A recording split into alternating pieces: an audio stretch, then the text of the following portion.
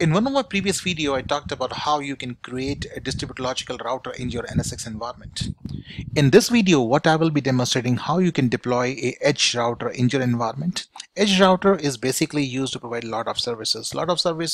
You can have a VPN configured, you can have a DSCP configured.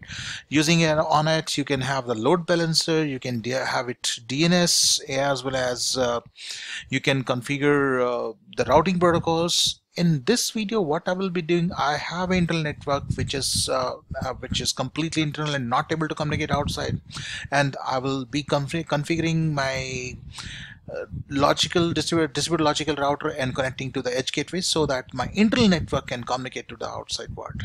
So let's get started and get a NSX edge gateway router configured here.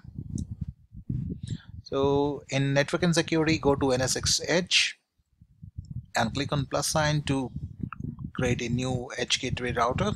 Select the edge services gateway and give the name to it. You can choose the same name. If you want to configure hierarchy, you can do it now. Provide the password. If you want to provide the enable SSH or FIPS mode on it, you can do it now, or you can do it later on as well. This is a place where you have to choose the size of the appliance, because we are going to deploy a edge gateway router appliance here. So what you have to do, you have to choose a size. The size depends on the amount of traffic it is processing. In my lab, I don't have much traffic, so I will choose the compact so that it will not consume a lot of resources in my lab environment. So click on the plus sign and choose a place where you want to get it deployed. I kept no reservation for it. You have to create one interface, so I am creating an uplink at this time, and the internal links I will be creating later on once I have this edge gateway router deployed. Give the IP address to the edge router, and you can configure the default gateway at this time, or you can do it later on. It's completely on you. You can configure the firewall policy now or later on. And once deployed, let's go ahead and create one more interface which will be used to connect to my internal network, or I will say the distributed logical router. Choose the VXLAN and give the IP address to it. This IP address will be the gateway for my logical distributed router. Now let's go ahead and create a new logical router. Choose logical router, give its name.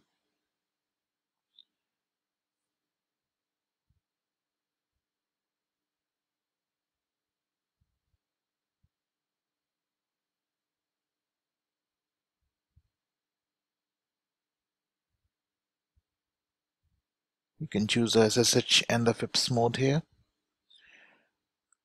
The location where you want to host this logical router.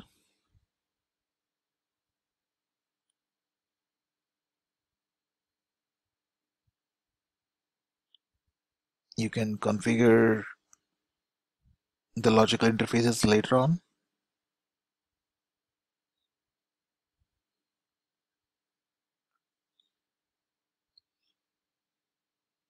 So it's deploying now.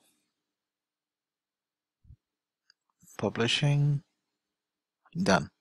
So now let's go ahead and create the logical interfaces. I will be creating two logical interfaces. One will be the uplink, and which will be connecting to my edge router. The other which will be connecting to my internal network. So choose the uplink, and this will be the interface which will be connecting to the edge gateway router. Give the name. For the edge router, we have given 10.0.0.1. For this one, we have given 10.0.0.2. Now let's go ahead and connect a VXLAN to it. And this will be the default gateway for my VMs running connected to this VXLAN. Now let's go ahead and verify the communication. Let's log into the VM, and this is one of the VM which is connected to VXLAN 1 with an IP address of 192.168.2.2. Let's try to ping the default gateway for this virtual machine, which is a internal logical interface for the logical router. We are able to communicate to the default gateway. The other interface, yes, we are able to communicate.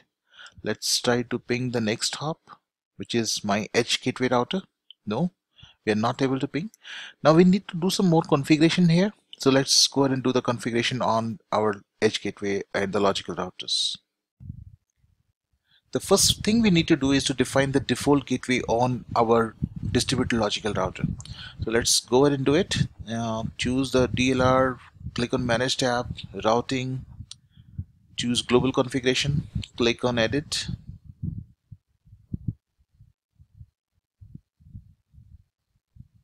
And choose the interface which is connected to my edge gateway router, the gateway IP, which is the internal IP address of my edge gateway. Publish the changes and let's see whether we are able to communicate or not. No, we are still not able to communicate. Now my distributed logical router know where to send the packet if in case it receive any data from the virtual machines connected to it. But my edge gateway don't have any such information. To provide such information onto the edge gateway, there are two steps and there are two ways to it. One, we can have the dynamic routing protocols configured on it. The other thing what we can do is to create the static routes. At this point of time, I'm not going to configure any kind of dynamic routing protocols, but I will be creating a static route so that my edge gateway know where to reply to the packets once they receive from those virtual machines. So let's go ahead and create it. Let's go to NSX Edge, choose the edge gateway router, go to Manage, Routing, Static Routes, click on the plus sign and type in the network for which you want to create the static route, the next hop for this one,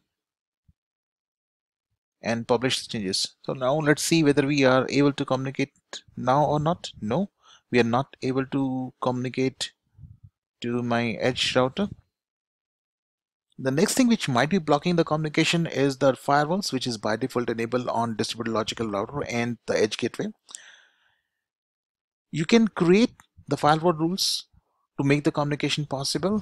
In this demonstration, what I will do, I will just simply disable the firewalls so that the communication can take place on both the edge gateway as well as on the logical router. So let's go ahead and configure disable the firewall.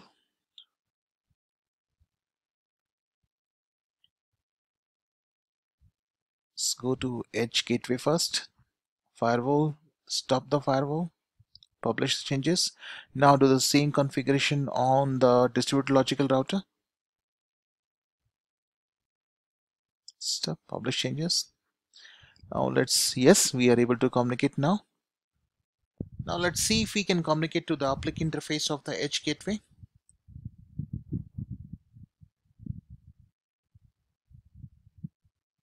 Yes, we are able to communicate. In this video, what we have covered the process to deploy a edge gateway router in your NSX environment and how you can connect your logical router to your edge gateway. Hope this will be informative for you. Thanks for watching this video.